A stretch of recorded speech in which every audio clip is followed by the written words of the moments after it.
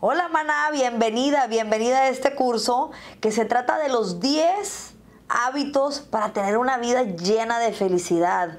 Así es, porque si tú lo crees, lo puedes crear y la felicidad está dentro de ti. Pero cuán difícil es la felicidad cuando vivimos en un mundo de distracciones, vivimos en un mundo que tenemos que tener muchos compromisos, ya sea económicos, de pareja, ser mamá, ser esposa, ser hija, hermana, trabajadora, tantas cosas.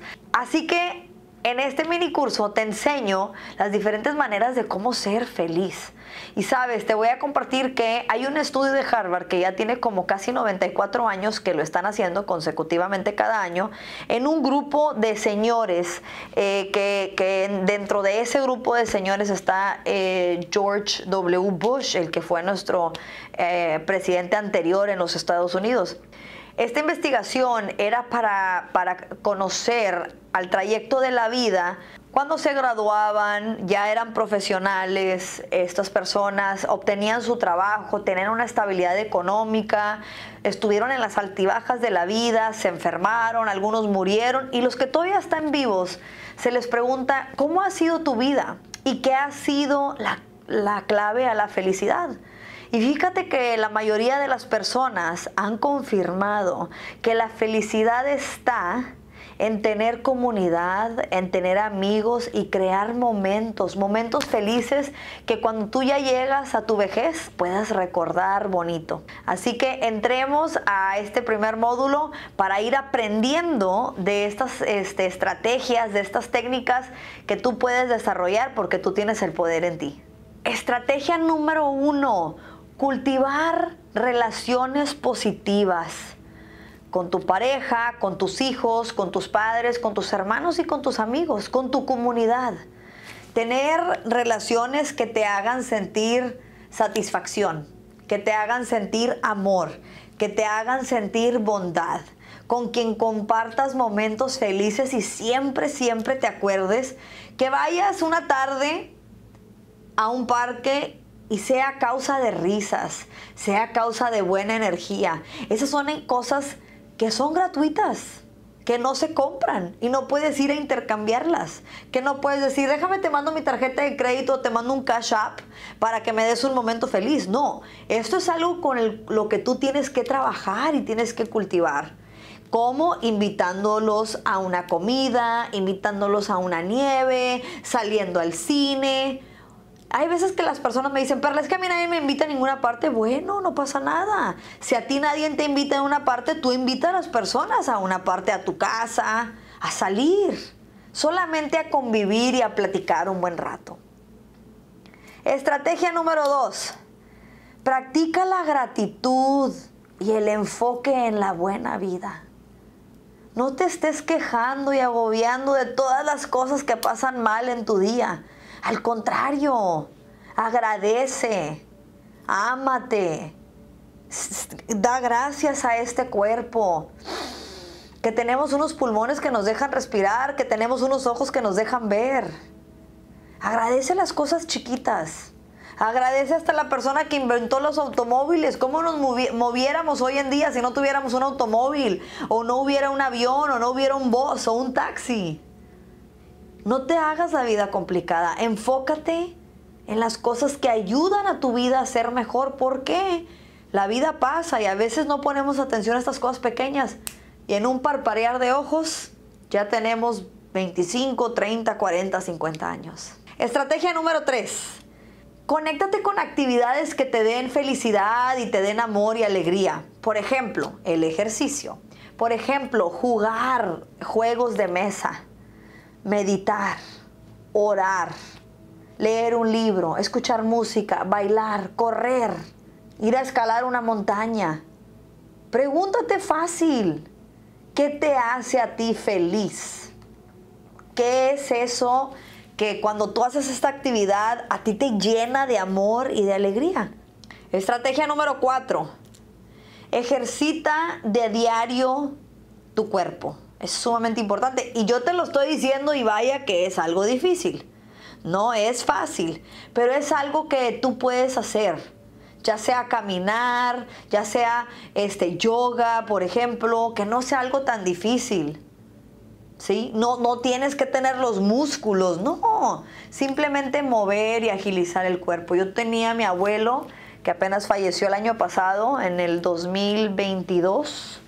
Y él tenía 91 años y él andaba de diario caminando, trabajaba todavía, trabajó hasta el último día de su vida.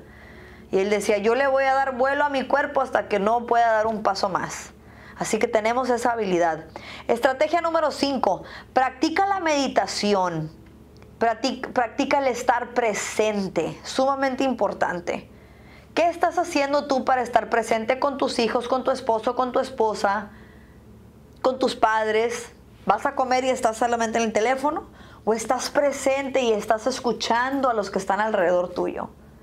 Tenemos que saber escuchar para que después nosotros podamos hablar y los que estén alrededor de nosotros también nos escuchen. Estrategia número 6. Alcanza metas y acciona por ellas.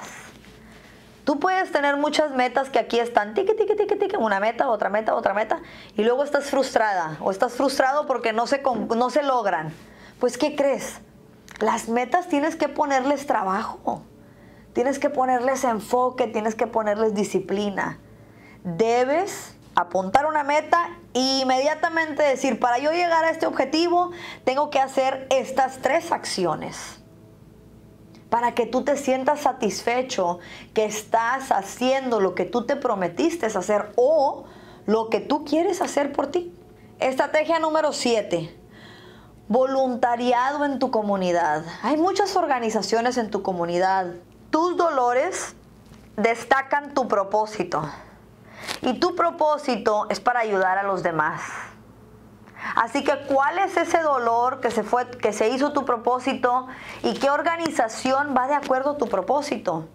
Orfanatos, violaciones a menores, gente de Alcohólicos Anónimos, depresión posparto, anemia, un cáncer de mama, tal vez bulimia. ¿Qué ha sido tu dolor y de qué se trata ese tema? Porque cuando tú ya hayas conquistado ese tema, te invito a que hagas voluntariado de acuerdo a tu propósito en tu comunidad.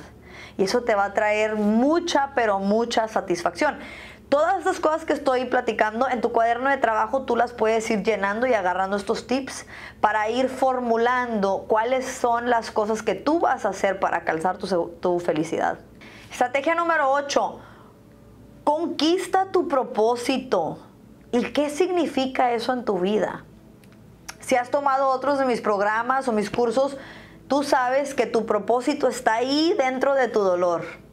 Ese dolor que sufriste, ese dolor que batallaste tanto, que te hizo resiliente, que te hizo fuerte, que pudiste salir adelante. Es ahí donde está la cama de tu propósito. Ojo, pon atención. ¿Qué es lo que ha pasado en tu vida? ¿Qué dices tú? Esto me hizo batallar mucho, me hizo sufrir mucho, pero yo estoy aquí para contar a los demás cómo salir de esa situación. Estrategia número 9. Aprende a manejar tu tiempo efectivamente para reducir el estrés. La depresión es el dolor del pasado y la ansiedad y el estrés son la mortificación, la preocupación de lo que va a venir a futuro. Así que fluye, respira. Suelta, respira, suelta. Cuando te sientas ansiosa y estresado, haz esas respiraciones y vas a ver cómo te van a ayudar a calmarte. Porque no pasa nada y no es el fin del mundo. Y por último, estrategia número 10. Toma tu tiempo todos los días para tu tiempo. O sea, my time. ¿Cuál es tu tiempo que necesitas para relajarte? Para estar solamente con la mente apagada, porque ya hablamos de muchas cosas que utilizas la mente. Al final del día es importante apagar el switch un poquito y dejar que la mente se despeje, dejar que la mente respire sin tener nada ahí.